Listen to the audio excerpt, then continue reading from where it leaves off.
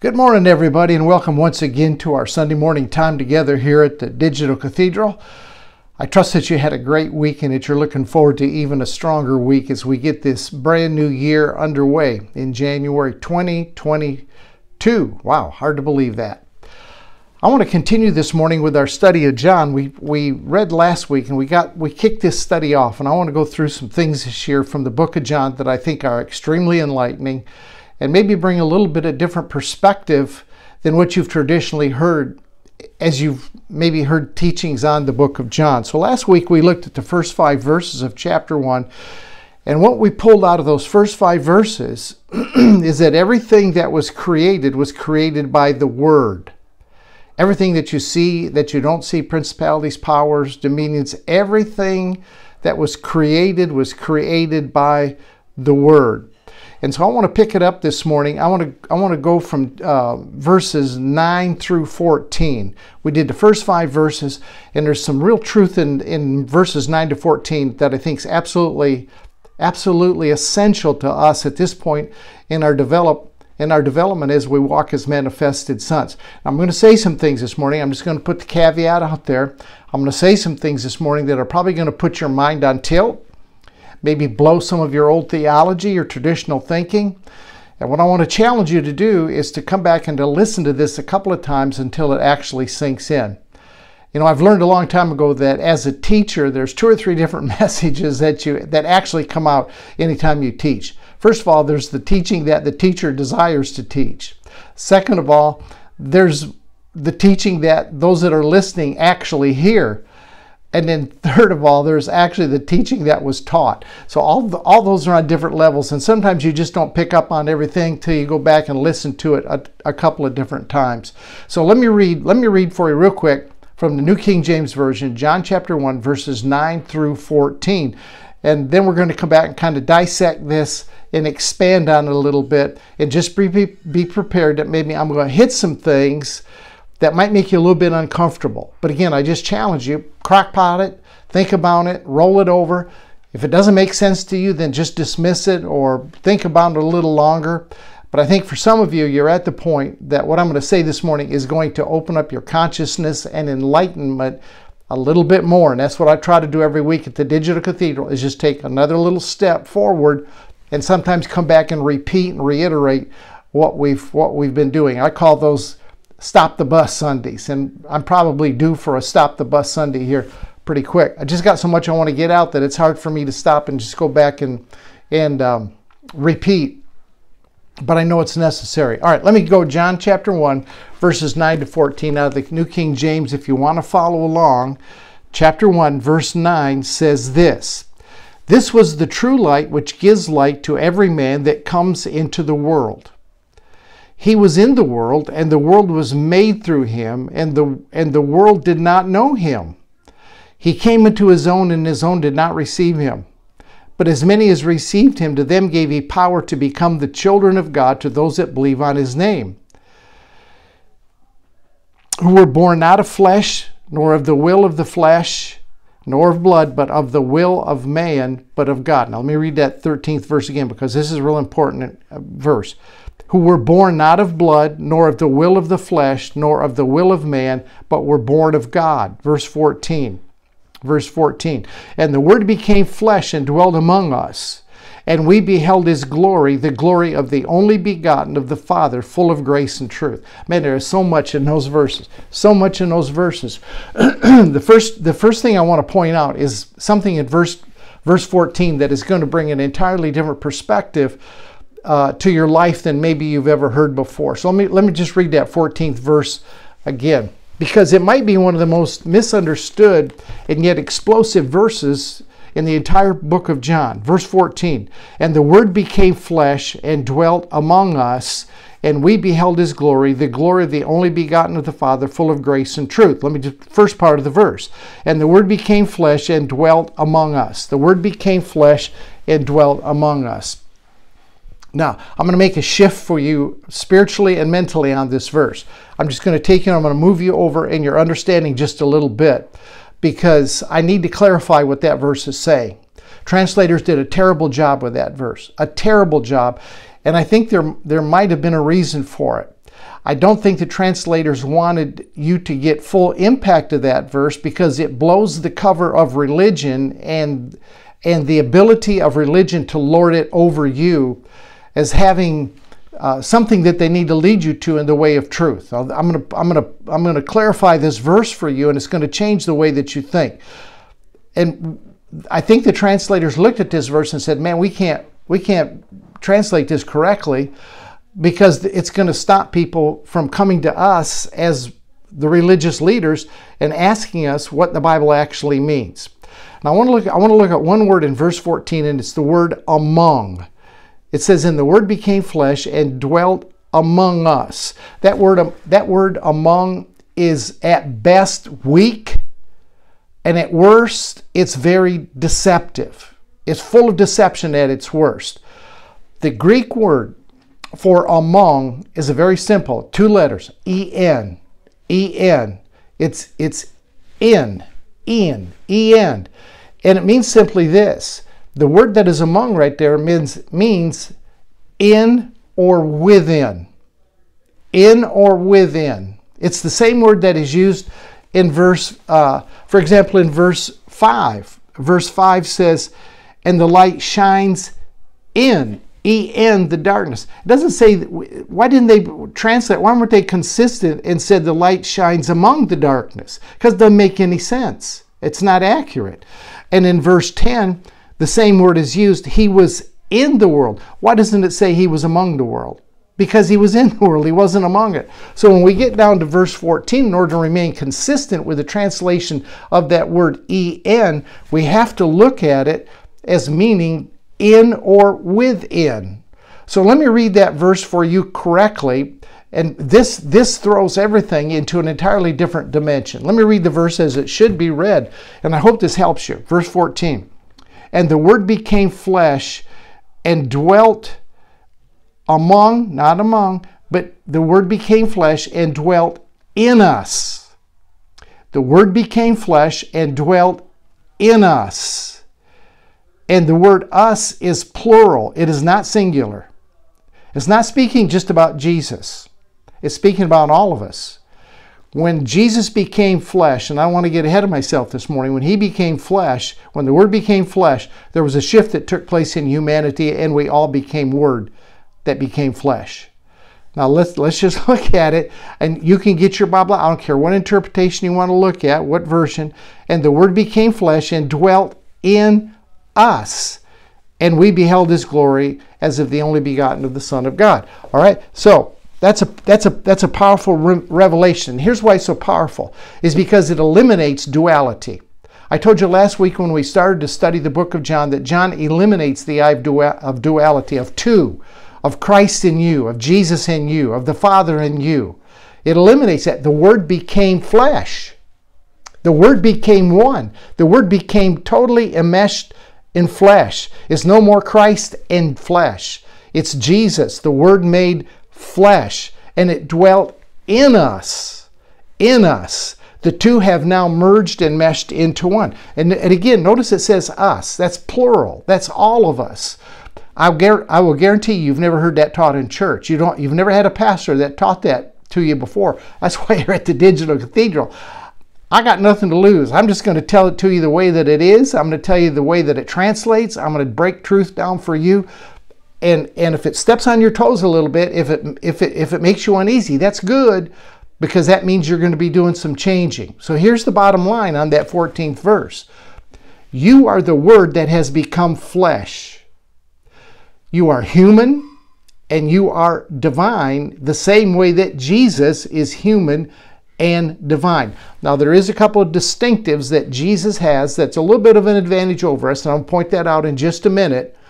But he divines it down in that verse by saying this Word dwells as one in us, as us. Are you with me? The Word became flesh and it dwelt in us, in you. It dwells in me. I didn't know that before. Nobody ever taught me. Nobody ever told me that before. So man and Word are one as Jesus and Word are one. And when Jesus came, the Word became flesh. And at that point, as I said a minute ago, all of humanity made a shift. Last Adam brought something to the table that the world had never seen before. Man had never experienced before. The Christ, the eternal Word, is now joined to flesh forever. The eternal Word is now joined to flesh forever. Jesus is the representative of mankind. What happened to Jesus happened to all of us. When Jesus became the Word made flesh, then you and I became the Word made flesh. Jesus is the representative. Let me say it again. I can't emphasize this too much. There's only been two men that ever lived. First Adam, last Adam. When Jesus came, shift. We all became, as Jesus became, 100% divine and 100% human. That's called the Great Exchange. He became us so that we might become who He is. What is it? 2 Corinthians chapter 5 and verse 21 says this. Now listen closely. He made Him to become sin who knew no sin, that we might be made the righteousness of God in Christ Jesus. He made Him to become sin who knew no sin, that we who knew no righteousness might become the righteousness of God in Christ. There's an exchange there. He took what I am so that I could become what He is. And that 14th verse lays it out so well. And the Word became flesh and dwelt in us. And dwelt in us. Meaning that we became as He was. So let me read verse 9 and read verse 15 out of that first chapter again that we just read. Verse 9 says this. This was the true light which gives light to every man coming into the world. That just confirms what we said in verse 14. Jesus is the true light that lights every man that comes into the world. And verse 15 says, John bore witness of Him and cried saying, This is He whom I have said, He that comes after me is preferred before me because He was before me. All right. Now, verse 9 and verse 5 say the same thing. Look at verse 5. There was a man... verse 5, and the light shines in the darkness, and the darkness did not comprehend it. So what happens is, it says that the light shined in darkness, light shined in mankind, but mankind didn't realize it. Man didn't comprehend it. What was that light? Verse 9, it was the true light, was the Christ that shines into every man. I'm not sure I'm communicating that, so let me come back and just read verse 5 and 9. Verse 5. And the light shines in the darkness, and the darkness did not comprehend it. Verse 9. That was the true light, which gives light to every man that comes into the world. So what's he saying here? He's saying, verse 9, all men are enlightened. All men have the Jesus light in them. But verse 5, not everyone has comprehended that truth or has seen it. Now, while you are on the cutting edge of this, while you are on the front edge of this wave, that you are now enlightened, you see that there is a Jesus light that shined in you well before you ever knew it. That's what Paul said. He said, when it pleased the Father who separated me from my mother's womb to reveal the Christ, to reveal the light that was in me, not to me, but in me. Takes Galatians 1:15, 16 right in there. And that's what happened to you. You lived maybe 30, 40, 50, 60 years, and you never saw that there was a Jesus light that could not be extinguished, that was within you, but you just weren't aware of it. Now, this last Adam does have an advantage. There's a distinction there that I think that we need to draw. The last Adam, there's an advantage he has over you and me, and the advantage is this. He was never aware of the law. He never had to contend with sin consciousness that entered into the human race because of Adam. Now, those of you that have followed me know that I am not about the Adamic nature. I don't think there is such an animal as Adamic nature. I don't think you were born in sin. I don't think you were born totally jacked up, messed up, totally depraved. I don't believe the Scripture teaches that at all. I don't think the Scripture teaches it. What does the Scripture teach? I'm glad you asked me that.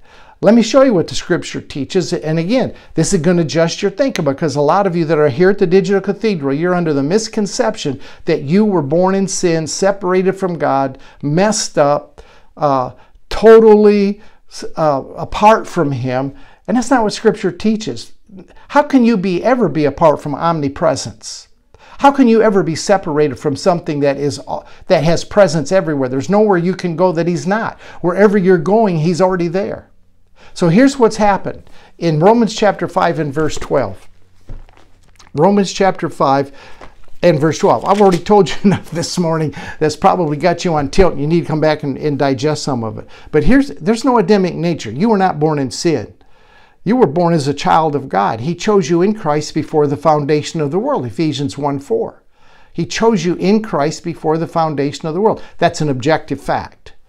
That's an objective fact. Now, subjectively, you didn't experience it. John's telling us that you weren't aware of the Jesus light. Now, Jesus had an advantage. He was not born in sin. He had no consciousness of sin. He had no remembrance of sin. There was no laying into him from generations the things that have made us think we're separated from God. But here's actually what took place. Romans chapter 5 and verse 12. Therefore, just as through one man sin entered the world, and death through sin, and thus death spread to all men. Why? Because all sinned. Now, what is that verse saying? It's saying that there's one man, Adam, that opened the door to sin, opened the door to missing the mark, opened the door through eating of the tree of the knowledge of good and evil. And here's what happened. All of us walked through that entrance. We were groomed. Our culture taught us. There's no way that we could avoid it. We all walked through. Adam opened the door. Adam opened the possibility. And we all walked through it. And it says it spread to all men. Why? Because all sinned. That's what it says in the 12th verse at the end of it. Why did it spread to all men? Was it because Adam took his nature and God put that sin nature in everybody? Absolutely not. It spread to all men because all men sinned. The fact of the matter is we were all born with a Jesus light. We were all born with the potential to be enlightened. The fact is nobody ever flipped the switch for us. I'm flipping the switch for a lot of people around the world, and they're seeing their authentic identity, which is divinity. They're seeing that the Word became flesh and dwelled in us, and we beheld His glory. We saw the prototype, and we understand fully that we sinned voluntarily. We all sinned. We all made the mistake. Last Adam did not enter into that mess. He is the one man that came with no remembrance of sin consciousness, was not groomed by culture to enter into sin. Now that fact that you and I have sinned does not change the truth that all have the Jesus light and all have the eternal Word, the Christ, which is the eternal Word. Everything that was created by the Word, the Christ. He is the empowerment of creation, that we all have that within us. It doesn't change the truth. Just because we all voluntarily sin, walk through the door, doesn't change the truth, doesn't change the fact. Paul nailed it down. Colossians chapter 1, verse 25. I'm going to have to hurry because I got a lot to get out this morning. Colossians chapter 1, verse 25. Paul says, I became a minister according to the stewardship from God, which was given to me, to you, to fulfill the Word of God. Now here's the fulfillment of the Word of God. Verse 26. The mystery which has been hidden from ages and generations. We didn't know it. It's hidden. It's being brought to light today. Some saw it before this, but not many. It's being brought to light. This mystery is being revealed. And the mystery is this. Christ in you Gentiles. Christ in you Gentiles, the hope of glory. So he's tying this very thing back up to what John said in the first chapter, that when the Word became flesh, it dwelled in us, and we beheld its glory. The Christ is in us. The Christ is within us. The Christ is one with us. There's no duality. There's no you and there's no Christ, and there's no bridge that we have to try to jump by a magic prayer or some religious hoop to jump through to make the two one. You are already one with Him. It's a matter now of being able to see it and be awakened to it. You say, well, I don't know about that. Well, it's too late. It's too late. Already through the death, the resurrection, and the ascension of Christ, that has already been direct deposited within you. Now it's just a matter of fact of all men awakening to that truth that has already been deposited within them subjectively. And that's what Paul was getting at in Philippians chapter 2. Paul says, here's how it's subjectively going to look out. Here's how it's going to work out. Objectively, it's a done deal. The Word became flesh, dwells in you. The Christ is within you. Paul said, the mystery's revealed. It's Christ in you, the hope of glory. And then Paul says, here's how it's going to look subjectively. Here's how it's going to work out. Philippians chapter 9, 10, and 11 says there has been given to a name above every name to Jesus, that at the name of Jesus every knee will bow. Here's the subjective working out of the awakening. Every knee will bow and every tongue will confess that Jesus Christ is Lord, to the glory of the Father. Now, back in religious days, we looked at that and said, well, you know what? You and he going to bow, and I'm going to tell you what, if you don't want to bow, he's going to force you to bow. No, God doesn't get glory out of forcing you to do anything. Truth of the matter is, subjectively, this is going to be worked out in all men. And we see in John chapter 1, verses 9 through 14, it's what the new creation is all about. It's the culmination of what Jesus came and died and resurrected in order to impart to us and enlighten us to. The Christ now dwells in all. The new creation comes through the last Adam to make us as he is in this present world. So again, what last Adam didn't have to contend with, that you and I contend with, that is stopped our awakening, is what Paul called in Colossians 1. He called it being separated and alienated in our mind because of sin, because of wickedness, because we walked through that door that Adam opened. I can't blame Adam for walking through the door. I walked through the door voluntarily. I ate from the tree of the knowledge of good voluntarily because that's what I was groomed to do. That's what I was taught by my culture, by my family, by my church, by religion. That's what I was taught to do. So I did it voluntarily. Might have done it in ignorance, but that's what caused the problem. So I want you to understand in a new way 1 Corinthians chapter 5, verse 17, that verse that evangelicals use to bring you to the altar. It says, if any man is in Christ, he's a new creation. Old things have passed away and all things have become new. Now, religion is hung up on that in Christ. And because of duality, they have said, you're here and Christ is here. So we got to get you to where he is, or to get him to come from where he is to where you're at. And the way you do that is you accept him as your personal Savior. You confess all of your sins. You pray this prayer and you open your life to him. Religion is hung up on the in Christ part because of duality. Can you see that? And I've just walked you through scripture that shows you there is no duality. There is no duality. If any man is in Christ, you are in Christ. Your neighbor is in Christ.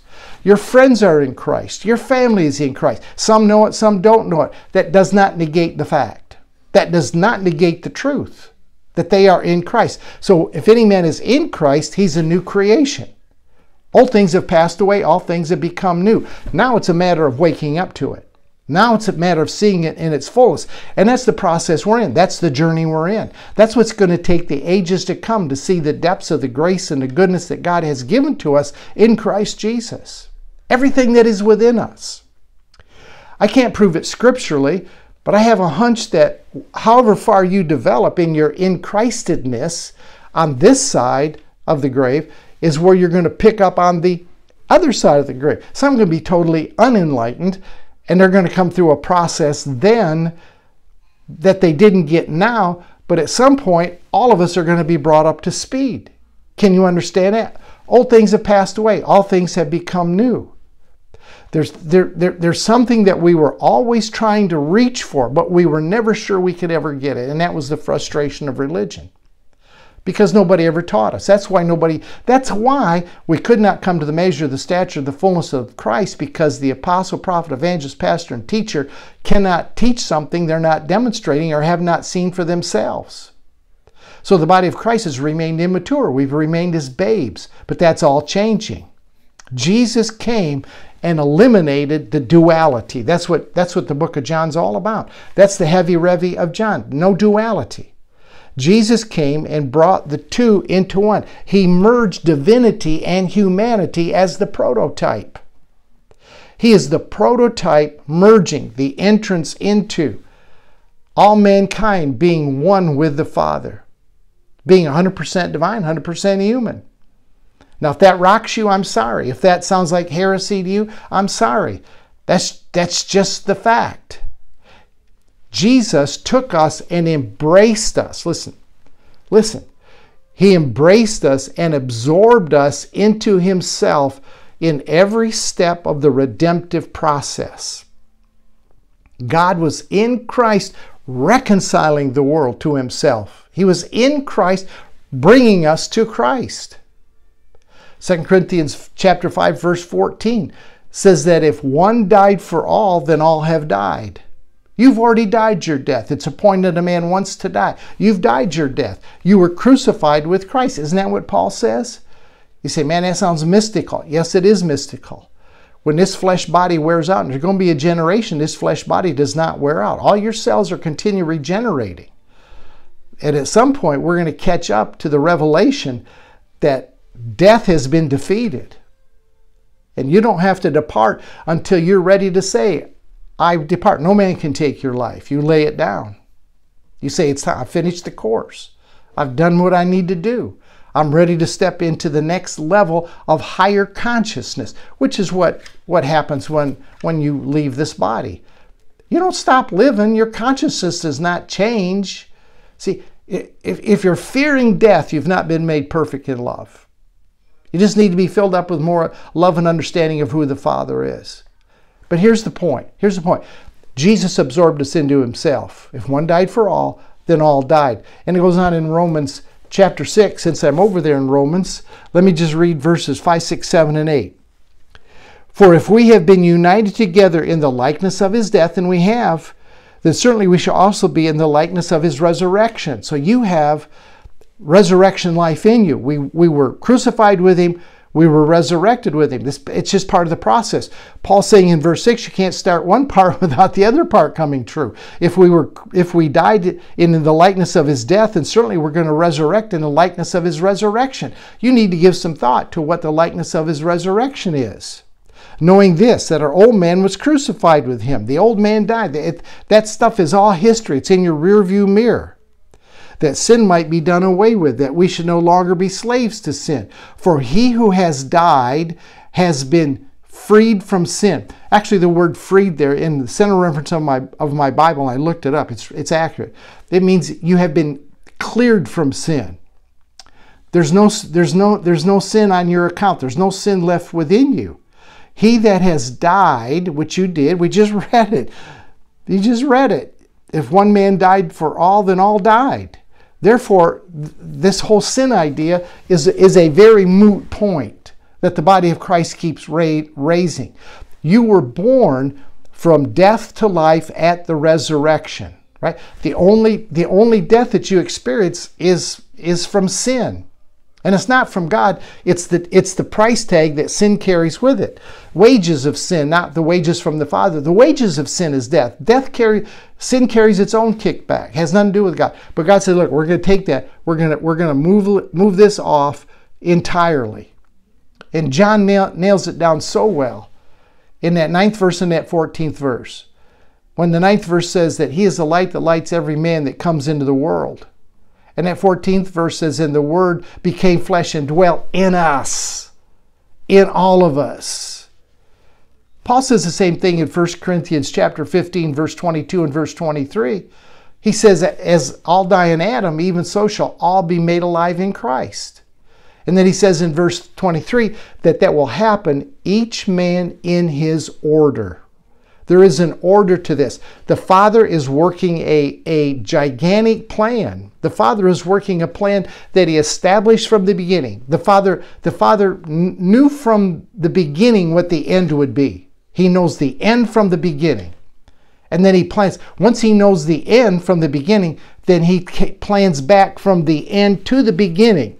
So right now, wherever we're at on this trail, there are still friends, family, and loved ones that maybe their order has not come yet. Their number hasn't come up. And it's because God is working this total plan. And I'm going to get into that this year. The total plan of God is the restoration of all things. Acts chapter 3, verse 21. Jesus is held in the heavens. The full revelation of all this is not fulfilled yet until the restoration of all things spoken by the prophets since time began. That's in Acts chapter 3. So all of this plan God is working out. So he says, all die in Adam, all made alive in Christ. Verse 23, 1 Corinthians 15, every man in his order. Humanity has been born from death to life objectively, all of us. Subjectively, we're working it out in our order. Objectively, it's a done deal before it ever becomes subjective. In 1965, I was objectively, but not subjective, walking in what I'm explaining to you this morning. I wasn't awakened to it. Those white-haired PhDs that I had back in school never explained. Do you know why they never taught it? Because they didn't know it themselves. It had not been revealed to them. They weren't manifesting it. I mean, I probably need to give you a couple verses on this. Look at 1 Timothy chapter 1 and verse 9. This is one of those verses, again, you never hear in church. And I want to show you objectively exactly what I'm talking about. 1 Timothy chapter 1. I'm sorry, 2 Timothy chapter 1. 2 Timothy chapter 1 verse 9. 2 Timothy chapter 1 verse 9. It says that he has saved us and called us with a holy calling. Not according to our works, not according to your magic prayer, not according to your disciplined life, not according to your rule keeping, not according to your religiosity, but according to his own purpose and grace, watch, which was given to us in Christ before time began. Why didn't the pastor ever teach on that verse? Because it blows his theology, that's why. It blows him giving you an altar call at the end where you would come bawling, squalling, asking God to forgive your sin, to come save you. See, that's all duality. Now we're eliminating duality. It's one. Oneness. One. Watch. He gave it, it's not according to your works, but according to his purpose, which he's working out, and grace, which was given to us in Christ before time began. Read it out of your own Bible. Read any version you want. 2 Timothy chapter 1 verse 9. See, that's the objective reality. And then you know that verse, Ephesians 1:4, I quote it so much that you probably all know it by heart. He chose us in Christ before time began. Now you understand 1 Corinthians chapter 15 verse 23. It all transpires in order.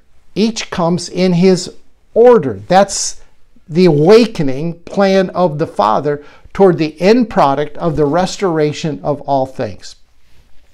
Now, as we come through the book of John, the awakening John ties to three words: knowing, receiving, and believing. It's awakening to our identity as divinity that was always present, but we didn't know it.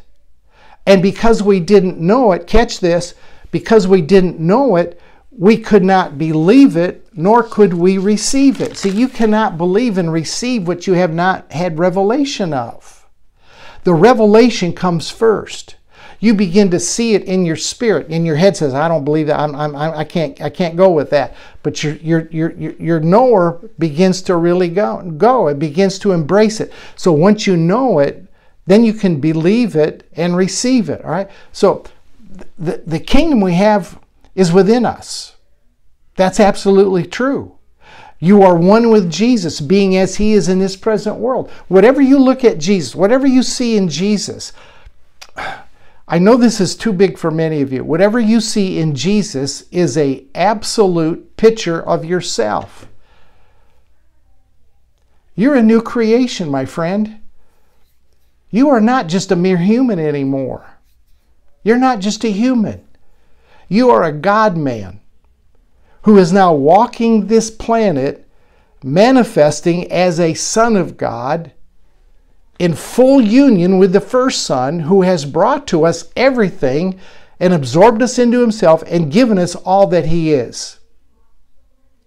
See, being born again is not about the magic prayer. It's not about Jesus being your best friend forever. Your birth was not, we read it in verse 13, John chapter 1. Your birth was not of flesh and blood.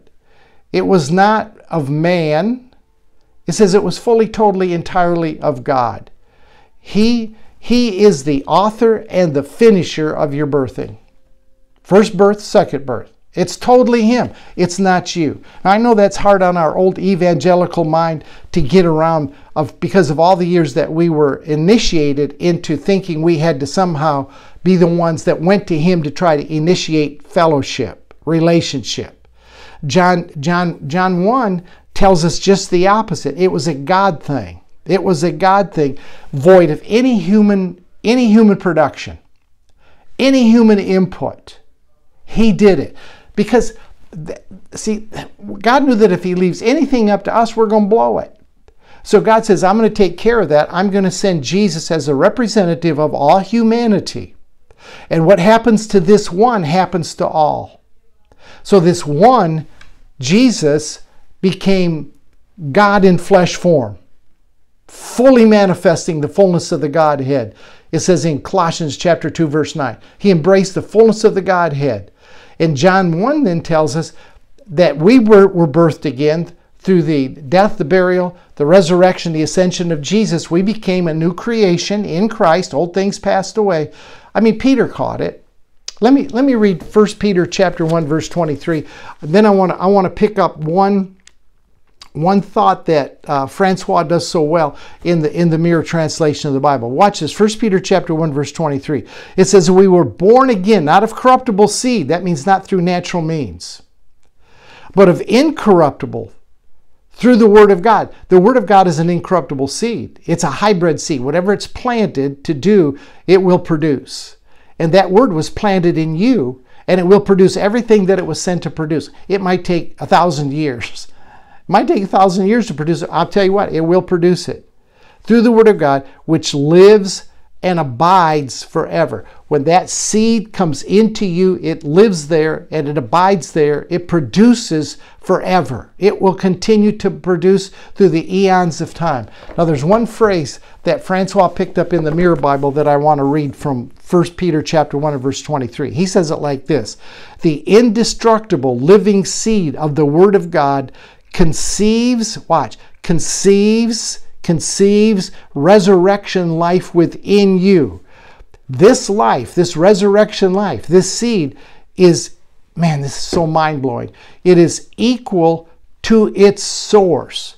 So whatever the source is, that seed that has been planted within us is exactly the same thing. I am dropping so much on you this morning. I'm getting dizzy. I'm getting drunk just delivering the word this morning. Notice, equal to its source. I don't think most of us are ready to hear that. I have a lot of opposition when I begin to talk about who we really are, who this Christ is within us. I get pushback from grace people, from finished work people, because we're not willing to allow the light to get a little bit brighter, to shine and show us the next step of the journey.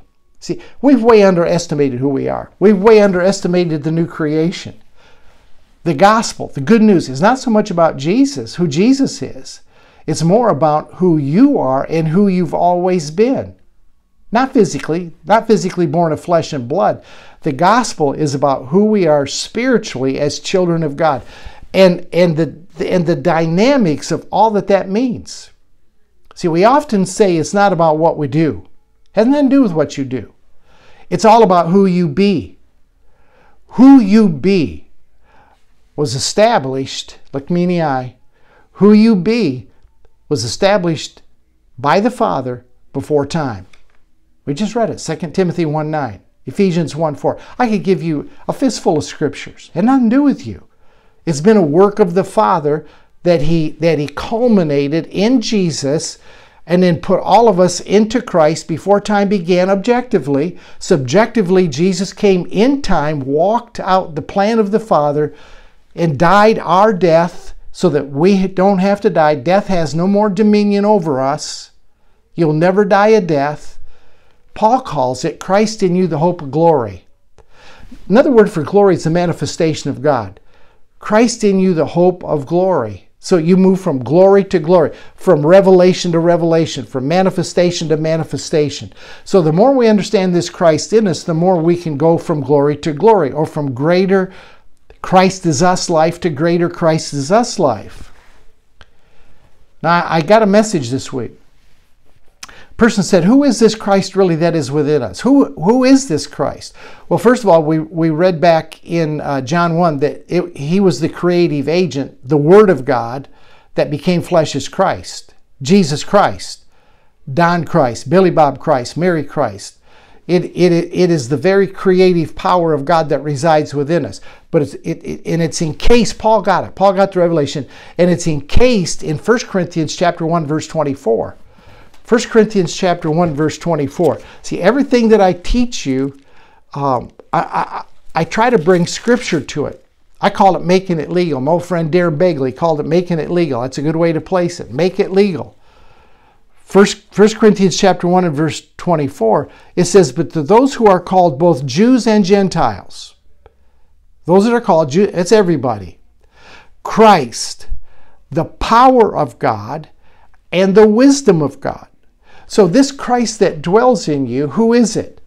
It's the power of God and it's the wisdom of God. So when we talk about the Christ in us, man, we're talking about the power of God and the wisdom of God that dwells within you. Paul said, if the Spirit that raised Jesus from the dead dwells in you, it's going to quicken your mortal bodies. See, where your real life comes from, where this physical life comes from, is not through veggies and vitamins. That all's good. But what really keeps this physical body alive is the Spirit that is within us. When the Spirit says that's enough, when the Spirit says job done, completed, it's finished, then like Jesus, we can give our life up. Nobody took Jesus' life. He gave it up voluntarily. Nobody can take your life until the Spirit is so done that it evacuates the physical body. Like I said, there's coming a time this physical body is going to be so regenerated by the Spirit that is within that death itself is going to be placed under our feet. That's what he's talking about here. But the point I want to make is the Christ that is within you is 1 Corinthians 1:24. Read it for yourself. It's the power of God and it's the wisdom of God.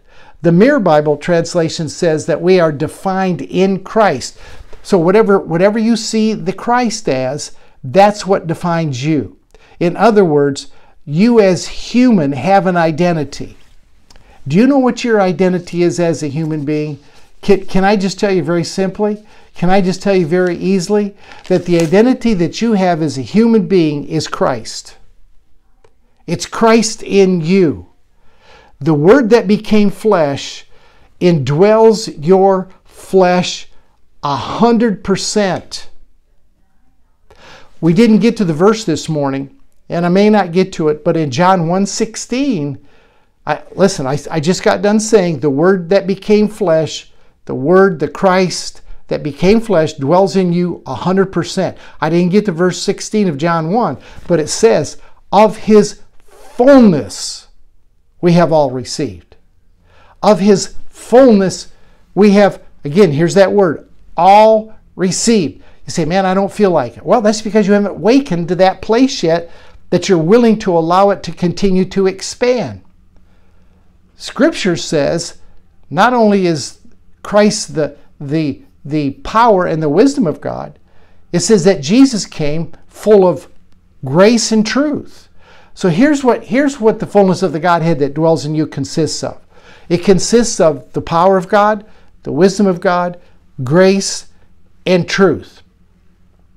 So not only are you defined in your true self, which is spirit man, as wisdom and power of God, you're also defined as wisdom and truth. There's only one Christ. There's only one Christ. And we are all, come on, I don't know any other way to break it down. We are all, there's only one Christ. It's not you and Christ, it's just one. We are all in full union with the Christ. He includes everybody. He includes everybody.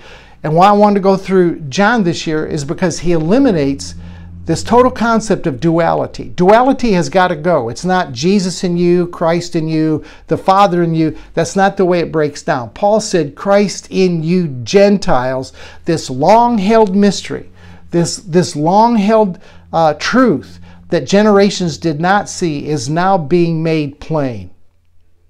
If Paul saw it 2,000 years ago, If Paul broke the revelation 2,000 years ago, then don't you think, just maybe, 2,000 years later, we ought to be able to get a crystal clear picture that is even a little bit more clear than the one that Paul carried. The point is this. The point of the teaching this morning, the point in what John is carrying us, is that there is just one. It's you and Christ together as one, just as it was Jesus and Christ together as one. You no longer live your own life. You no longer belong to yourself. You're not your own.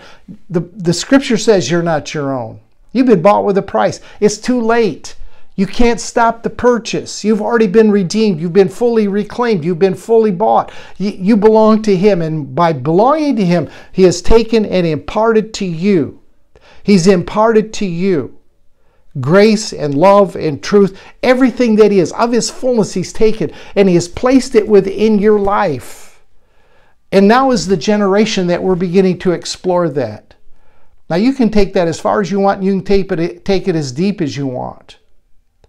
And just let me say this, let other people catch up with where you're at, because I'll assure you there's other people further down the road than you are. We all need to give one another love and grace and demonstrate what we have within us to the utmost that we can. But we need to understand that we're all included in this and we're different places in the journey. So never act condescending or act like I don't understand why you don't get it. I see things now I'm not even teaching yet, because I want us all to catch up and be on board. There is no duality. The point of the teaching this morning is this. There is no duality. Here's what I want you to see. Here's kingdom new math. 1 plus 1 plus 1 plus 1 equals 1. If you remember nothing else from the teaching this morning, remember this. The Father plus the Son plus the Holy Spirit plus you equals 1. There's no division. There's only oneness. He enlightens every person. This one, Scripture says, enlightens all of us. One is non-dualistic. It's not you and Him. It's not Him and you. That's what it means to be born of God and to be children of God. It means that there's a union, that there's a oneness. One God and Father of all, who is above all, through all, and in all. You died with Christ, and you resurrected with a brand new identity. The earth has never seen people like you. Earth has never beheld God-man before. Jesus came and started it, and now you have tacked on to it. He transformed you into your true, authentic self, which is divinity. Child of God Himself. All right, I think that's where we want to stop this morning. Next Sunday morning, I'm going to do one more installment in John, which will give us 3 in a row. And then we'll talk about a couple other things. And we'll keep coming back to the book of John all year long. Hope you picked up something this morning. I laid out so much for you. I know it's a little bit overwhelming. Take the time. You're really investing. When you listen to me at the Digital Cathedral, and I'm not tooting my horn, but here's what's happening. You're making an investment in yourself. You're making an investment in yourself. I have a vision. That is to bring you to the measure of the stature of the fullness of Christ. And I want to get you there just as fast as I can get there myself. I'm not going to teach what I can't demonstrate or manifest. I've seen this truth. I'm living this truth. I want you to embrace it and live it as well. Next Sunday morning, I want to look at John the Baptist. Very interesting character.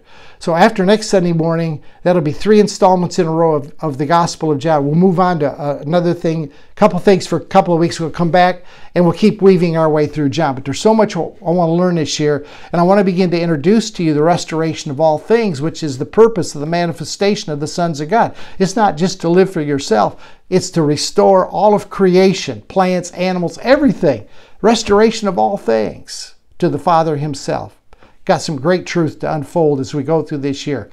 Thank you for your help. Thank you for your financial support. You can give on the donkeathley.com website. PayPal link there. Thank you for prayer. Thank you for being part of the Digital Cathedral, your family. And as we make this journey together, it's going to get better and better and better and better. I'll guarantee you that. We're just on the outskirts of all that God has for us. See you Wednesday night at the Secret Place, and next Sunday morning, 10 a.m. Central, once again, at the Digital Cathedral. God bless. Have a good week. Have a Jesus-filled week. See you next time.